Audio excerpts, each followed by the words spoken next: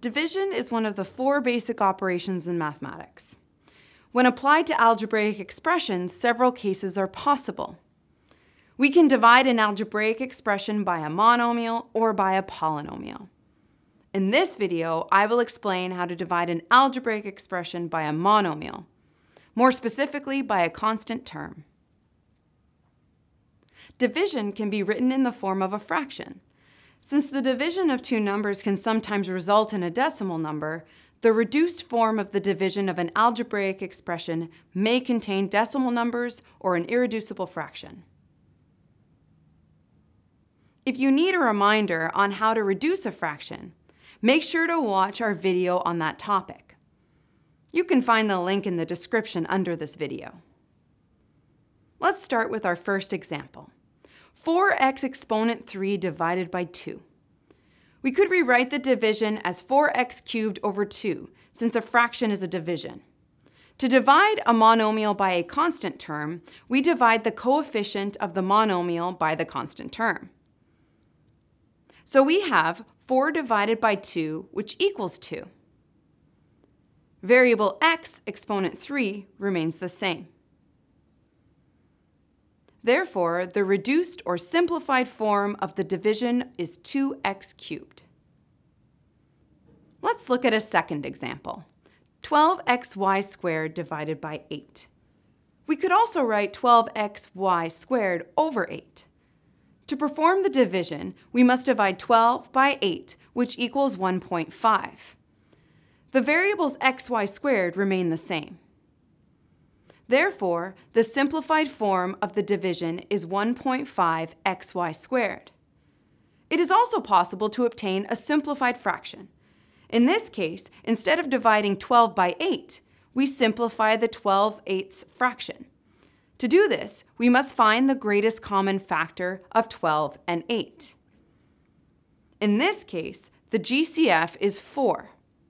Therefore, we divide 12 by 4, which equals 3, and 8 by 4, which equals 2.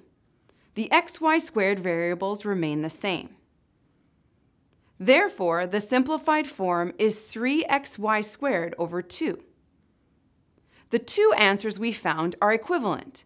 However, fractions are preferred to decimals because they are more precise. Now, we will look at an example of a polynomial divided by a constant term. 4x plus 12xy minus 20y divided by 4. Here, we must distribute the division to each term. So, we have 4x divided by 4 plus 12xy divided by 4 minus 20y divided by 4. Next, we divide the coefficient of each monomial by the constant term 4. For the first term, we have 4 divided by 4, which equals 1. Therefore, 4x divided by 4 equals 1x. By convention, we do not write the coefficient 1, so let's get rid of the 1.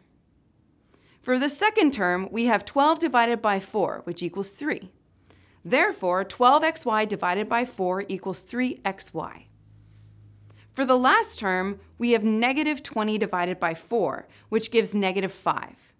So negative 20y divided by 4 equals negative 5y. Therefore, the reduced form of the algebraic expression is x plus 3xy minus 5y. Let's look at a final example of a polynomial divided by a constant term. Let's take 6a minus 28a squared plus 21b divided by negative 14. We start by distributing the division to each term. Therefore, we have 6a divided by negative 14 plus negative 28a squared divided by negative 14. Be careful. Remember, subtracting a number is equivalent to adding its opposite. So it's easier to divide negative 28 by negative 14 than to keep the subtraction sign and divide 28 by negative 14. Finally, the last term is 21b divided by negative 14. We divide the coefficient of each term by negative 14. If the result of the division is not a whole number, we reduce the fraction instead of keeping a decimal number.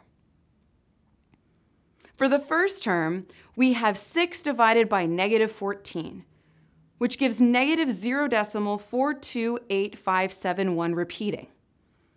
Note that it is easier to use the fraction instead of the repeating decimal. So we simplify the fraction 6 over negative 14 instead of dividing the numbers. We get 3 over negative 7. So 6a divided by negative 14 is 3a over negative 7. By convention, the negative sign is placed in the numerator and not the denominator. So we have negative 3a over 7. Remember, we can also write negative 3 over 7 times a, where the coefficient is negative 3 over 7.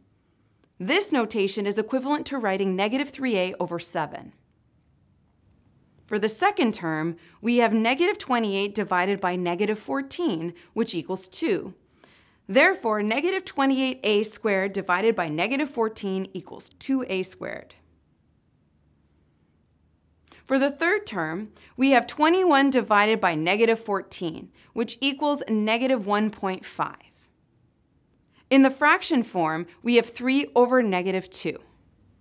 So 21b divided by negative 14 equals 3b over negative 2. Here too, we write the negative sign in the numerator, which results in negative 3b over 2, or negative 3 over 2b, enabling us to separate the coefficient from the variable. We can also remove the plus sign in front of the negative 3 over 2 and keep only the negative sign. Therefore, the simplest form of the division is negative 3 over 7a plus 2a squared minus 3 over 2b. Voila! I hope this video helped you understand how to divide an algebraic expression by a constant term.